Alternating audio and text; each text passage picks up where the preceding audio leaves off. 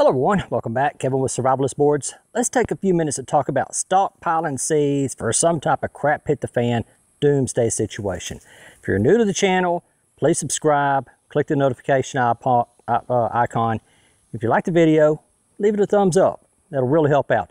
Okay, it's been a while since we've done a stockpiling seed video, and it's like, well, let's talk about seeds, guys.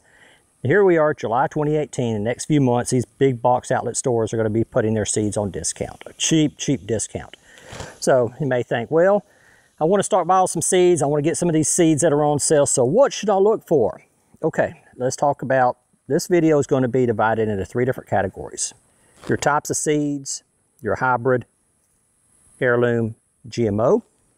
Types of seeds or plant varieties to get, and then finally we're going to be looking at my personal seed stockpile, because it's easy to get up here and say do this, this, and this, and then somebody needs to set the example. Somebody needs to set the example of it's easy to say this, this, and this without ever doing it myself. So at the very end of the video, we're going to be looking at my personal seed stockpile.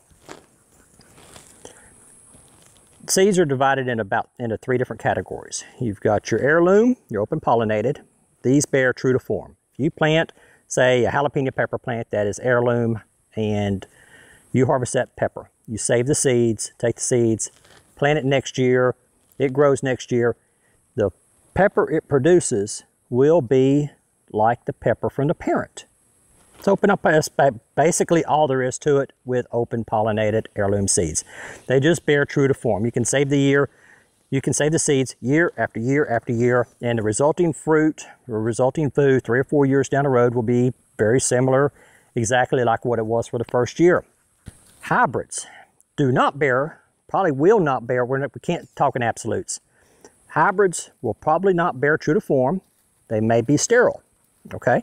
So what exactly is a hybrid? A hybrid is whenever you take one type of plant and plant it next to the same type of plant next to it. Like let's say you've got some jalapeno pepper and some banana pepper, or some bell pepper, or some cayenne, longhorn, but they're all in the pepper family. So you take those peppers and you plant them all close together, and as the bugs and the bees go from flower to flower to flower to flower, pollinating and collecting a little nectar, they will cross-pollinate. And you take those seeds from the jalapeno pepper plant, after it's been cross-pollinated with a banana pepper or a cowhorn pepper or something else, take that jalapeno pepper, save the seeds, and plant it next year. It may or probably will not be true to form. It will have traits of both parents. Then you take that seed from that hybrid and you save the seeds from the hybrid. This is where it gets a little tricky, is that you take the seed from the hybrid, save the seeds, then plant them that 3rd year. That 3rd year is that it will probably revert back to one of the original parents. So it's not going to bear true to form. Or it may not bear at all. It may be sterile. It may not grow. If it does grow, if it does sprout, it may not grow. So with saving the seeds from hybrid plants, hybridized plants, you really don't know what you're going to be getting. Where heirloom and heritage breeds, open pollinated, you do. GMO is exactly as the name implies, is genetically modified. Say that you take some scientist takes a gene from a pufferfish and takes that gene from a pufferfish that emits a toxin and splices that into corn. Now the corn produces a mild toxin that kills all the bugs that try to eat it. So GMO seeds are very tightly controlled by the companies that manufacture them. So we're not even going to talk about stockpiling seeds. All we're going to talk about is heirloom, open pollinated, and your hybrids. There is a common misconception, especially in the prepping survivalist community, that hybrid seeds are bad. Hybridized seeds are not bad. That is a false fallacy. It's wrong. It is wrong to sit there and do a blanket statement that all hybrid seeds are bad, that you should not stockpile hybrid seeds, which is totally incorrect. Hybrid seeds have several benefits, is that some of them are could be more drought tolerant than the parents, may be more pest resistant, blight resistant than the parents. So if you've got, let's use an example of corn, for example. Let's say you take a corn, an old heritage style corn that is blight resistant, and then you plant it next to another heritage, old style, open pollinated corn that is drought resistant, and they cross-pollinate. You save the seeds from those cross-pollination as a hybrid.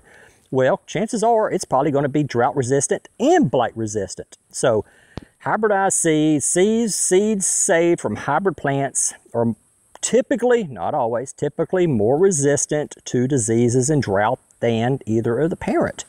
So no, if you want something that is drought tolerant, or pest resistance, then go with hybrid. Just be aware that you're not going to be able to save the seeds. That's all there is to it. Types of seeds to stockpile. So what we're looking for are seeds that have a short growth span, but then whenever they start producing, they produce for a long period of time, if that makes any sense. Let's use corn. Let's use corn, for example. You plant corn, grows up, get the ears off of it, stalk dies. That's all there is to it. I mean, it's not like corn continues to produce ears of corn all year long. Once the corn plant produces, bears the ears of corn, the stalk is going to die. Compare that to contender snap bean or Roma 2 snap bean. Is that once the snap beans start producing, they're going to produce until either a drought kills them, they run out of nitrogen, they run out of nutrients in the soil, frost kills them, they will continue to produce for a long period of time. So if you have, say, corn that grows this much, then produces this much, this period of time, or something like snap beans that grows, then produces all summer long. Which one would you rather have in a crap hit the fan doomsday situation?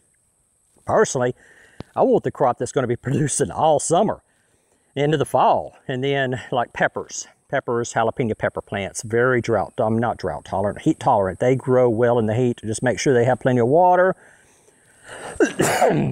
Use some type of good organic fertilizer to go with them. Throw down something like some triple 13. Or in a doomsday crap hit the fan situation, you compost some manure, take that manure, till it into the ground, let that manure sit in the ground for a couple of months, not a few weeks, for a couple of months, a month or so. Let it start breaking down, then plant those peppers on top of it. Same thing with beans and peas. Beans, if anyone is going to stockpile a seed for a crap hit the fan doomsday situation, bean and pea seed should be at the very top of your list. Contender snap bean, old time favorite. Contender snap bean, it's a open pollinated, save the seeds. Purple hull peas, open pollinated, heirloom, save the seeds, but not if you plant them close together. You need to plant one like over in one field, one in another field, or just plant one per season. And then okra. Okra is a wonderful hot weather crop. The hotter it gets, better okra produces. And okra does not only produce once, it produces all summer long, right up to the first frost. Jalapeno pepper plants, if you plant those in, say, March or April, and you plant them inside of a big pot, the frost, you got a winter coming in, move them in the house during the frost, move them back outside during the winter, whenever the frost clears during the day, as long as it's not below freezing, below frost level. Chances are those jalapeno peppers are going to live all the way through the winter, produce through the winter, and then all the way through the summer. So pepper plants do not die off at the end of the summer. Squash and zucchini, wonderful plants, but you cannot can or preserve squash or zucchini. So that you harvest it, you eat it within just a few days. Winter squash, like acorn squash. What's the round one? Trying to remember. But anyway, some of the winter squash, they stay good for months. Keep them in a cool, dry location. Start planting them towards the end of summer, into the fall. Not that they grow in the winter. Back up. Winter squash is not that it grows in the winter, it's that it can be stored over the winter. You harvest it before winter, put it in a cool, dry location, like up on a cabinet or something, box underneath the bed or something, and then it will stay in a cool, dry location. It will stay good for a couple of months. So it's not that you grow it in the winter, it's that you can store it through the winter. Okay, talked about hybrid, heirloom, GMO, types of seeds to stockpile. Bean, pea, okra, some corn, squash, zucchini, sunflowers, anything that can be canned, preserved, dried, tomatoes, get you some tomato seeds. What about corn? Some people are going to say, well, Kevin, what about the corn? Indian Native Americans grew corn. Well, guys, the corn that's sold at the local farm supply store is a lot different than the corn that the Native Americans grew. If you want to grow true corn, now real corn, like what the Native Americans grew, you'll have to get on some of those websites, those seed websites, and buy true Native American old heirloom corn. Anything that says sweet corn on it or has a number such as G90 is a hybrid. Anything that says sweet corn is a hybrid type of corn. If it does not say G90, if it doesn't have a number associated with it, or it doesn't say sweet corn, then it's probably going to be an old heirloom open pollinated corn. Finally is my personal seed stockpile. So let's go take a look at it. Here's part of my seed stockpile. This is just what I could bring out. This, and this is just what I could bring out at one trip. I just had one hand, used one hand to hold the tub, plastic bags, and another hand to open the door to get out. So this is just what I could bring out in one trip, guys. I've got almost probably half of this, 3/4 of this, probably enough to fill up this tub again, still in the deep freezer. So let's take a look at my personal seed stockpile, because it's easy to talk. I mean, it's easy for people to get up there and talk about this or that. It's another thing to actually show the people what you're doing and then reinforce your statements. Here's some squash. 2011 is when I bought this. Now, these type of seeds are sold by the ounce. You're not going to buy this by the pound. Here's some good squash seed. Get inside there, take a look. This stuff is sold by the ounce. You walk into a local feed store, tell them, okay, I want some squash seed. Well, how much you want? Chances are they're going to take out a little beaker and they'll start filling it up and say, okay, this is 25 cents, or this is as much as 50 cents, this is as much as 75 cents, as much as $1, and you just keep telling them how much you want to spend. So, all right, squash. Pickling cucumbers. Cucumbers are somewhat overrated for a survivalist garden because their biggest nutrient is water. They're not very drought tolerant. Roots are close to the top of the ground. But I'm not saying don't. I'm not saying do not stockpile cucumbers, because you can see I've got some. Because I like me some cucumbers, especially make some pickles and stuff out of them. The coating, the green coating, is a pesticide. Keep bugs from getting in there. Same thing, they're going to sell this by the ounce. Get you 50 cents here or there, go to the feed store. This was bought in 2016. Now this is, beans and corn are sold by the pound, quarter pound. See, there's PC. What is this? This is a Mississippi Purple Hull Pink Eye. This pound was $2.25. Sweet G90. Do you remember what I said about the sweet corn? Anything that says sweet on it or has a number such as G90 is going to be a hybrid. So once again, the pink on there, the pink coloring is like a pesticide, keep bugs and stuff from growing in it. It'll wash off and get it wet. Plant it, it'll come out. Even handle it whenever you're sweaty. Have it come off. Emerald Velvet Okra. This is sold by the ounce. Okra seeds down in there. See how small them seeds are?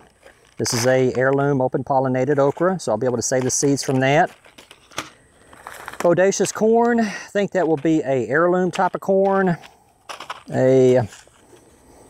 What is this? Cucumber, more cucumber, straight 8, $1. This was bought on 2008. How long will seeds stay good for? I have germinated seeds that have been in the freezer for a decade. In 2007, I germinated and grew squash, squash, onion, peas, sunflowers from seeds that have been in the freezer for a decade, from 2007 to 2017. These will be sold cantaloupe, squash, banana cantaloupe.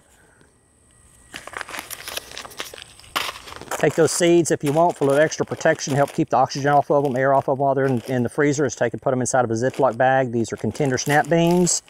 Good, open pollinated. Plant these by themselves, not next to any other pea or bean, and you'll be able to save the seeds from them. Let's see here, cucumber. Pickling cucumber, pinto beans, 1 pound pinto beans, crookneck squash. Again, these are sold by the ounce. See how just Get a whole, I think that's probably $1 worth right there. 50 cents. 50 cents. Emerald gold okra. Sparkler radish. 50 cents. Let's take a look at those radish seeds. These are some greens, make some small seeds. Look how small those seeds are, guys. You can stockpile nearly millions of these, hundreds of thousands of these seeds, and they're not going to hardly take up any room whatsoever. Radish, good seed. Radish, you can eat the whole thing. That's something else we did not talk about, was being able to eat the whole plant, of how much of the plant goes to waste. With something like bean, peas, corn, a lot of the plant goes to waste. Where stuff like radish, turnip greens, mustard greens, you eat the whole plant. You eat the whole plant. Y'all get the general idea. This is just for this box. Blue Lake bush bean, so that's purple hull pea, contender snap bean, Roma 2 snap bean. So what I said about stockpiling beans and peas, you can see that I am in fact doing this. 1 pound Roma 2 snap bean. Some seeds that I saved myself from stuff. Number 1, yellow dent field corn. This is heirloom, open pollinated. If it says field corn, it's open pollinated. This is 1 pound Mississippi purple hull pink eye. If you see something like Mississippi purple hull pink eye and it says BVR, that is a virus resistant strain of the pea. Go ahead and get that. Go ahead and buy that up. Roma 2 bush. Blue Lake bush. So y'all can see that what I was talking about, buying a lot of Blue Lake bush, what I was talking about, okra, emerald okra. Just in this one bag, Mississippi pink eye purple hull. So all this, except for the field corn right there, is exactly what I said over there in the video about, except for the okra right there. All of this is beans and peas. Yellow dent field corn, Mississippi purple hull pink eye, sweet G90. So this is mostly, then this bag here is mostly, all right, we've got contender and contender. Love that contender snap bean. That's some good stuff. So chances are a lot of y'all are going to go to the local store and you're going to see a bunch of these seeds marked down. Let's talk about them. All right, so there we are. That's that.